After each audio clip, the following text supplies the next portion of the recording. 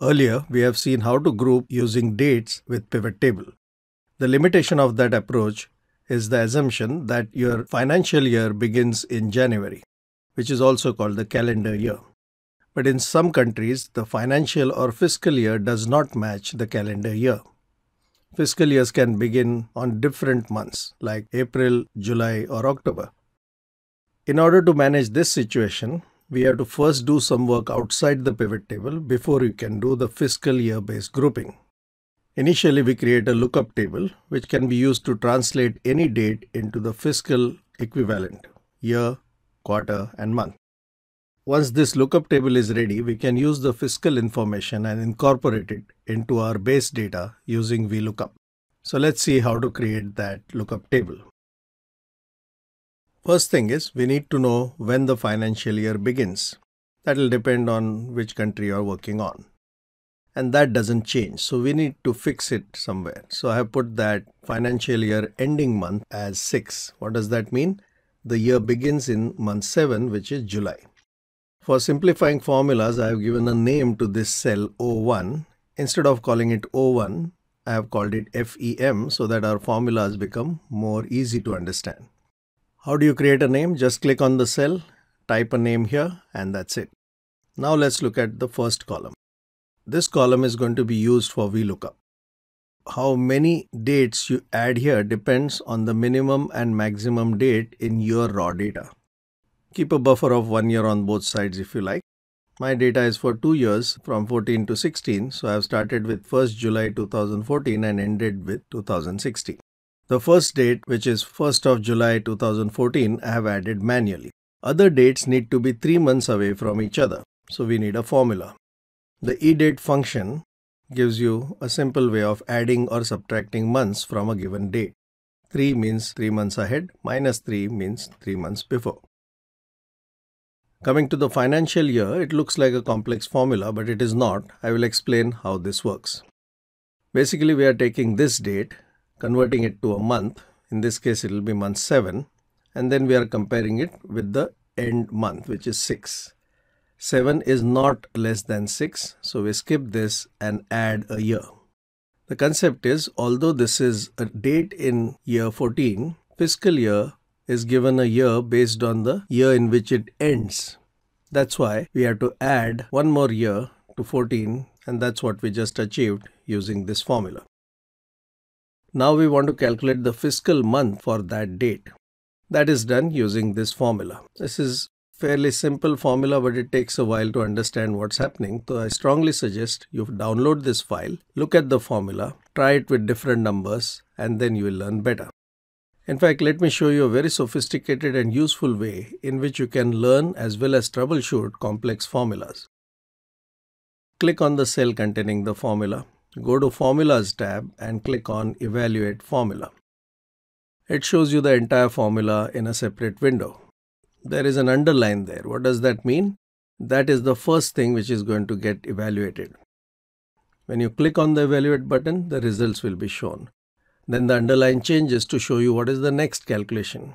Again, you evaluate step by step, and then you can actually see the final result evolving.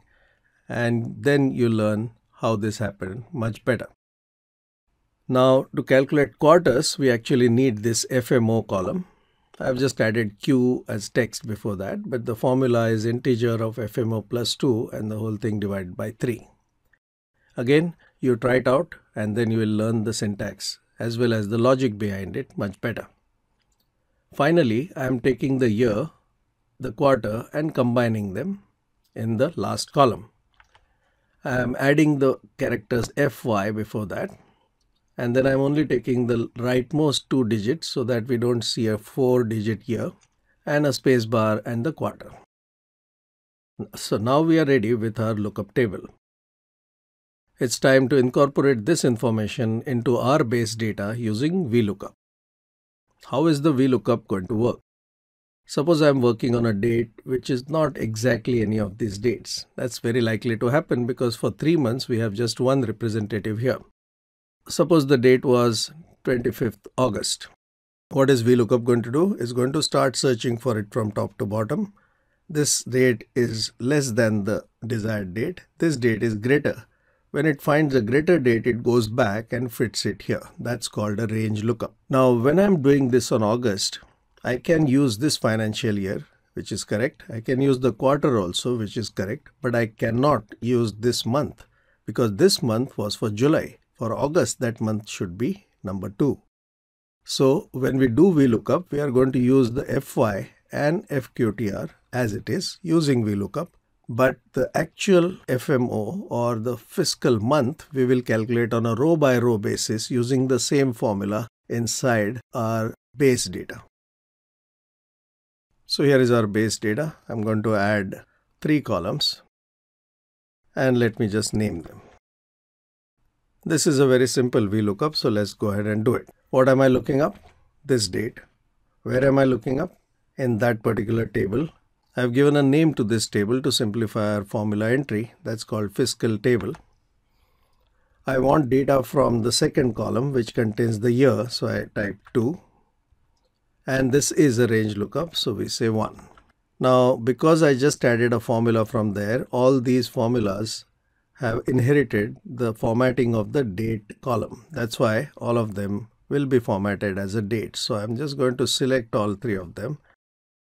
So I'm going to select all these 3 columns, press Ctrl 1, which is shortcut for format cells. I'll go to General, which basically removes all the special formatting, and now it will reveal the year behind it.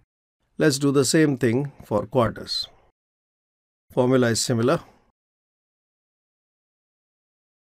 The column which shows financial quarters is the 4th one in our base table. So I type 4 and 1. That's also done. Now month, we have to put the formula here. So I'm just going to copy paste the formula from our base table. FEM remains the same, but in this case, the date comes from our date field. So instead of doing this, I'm going to use the date itself. That's the only change required. And then it will give me the correct information. Here, this is October. So this is the 4th financial or fiscal month in that year. Now we have all the raw data we need, so we can create a pivot table quickly. So let's create a pivot table and then drag fiscal year, fiscal quarter, and fiscal month into it. And then of course we can add amount to get the summation of business done in those contexts.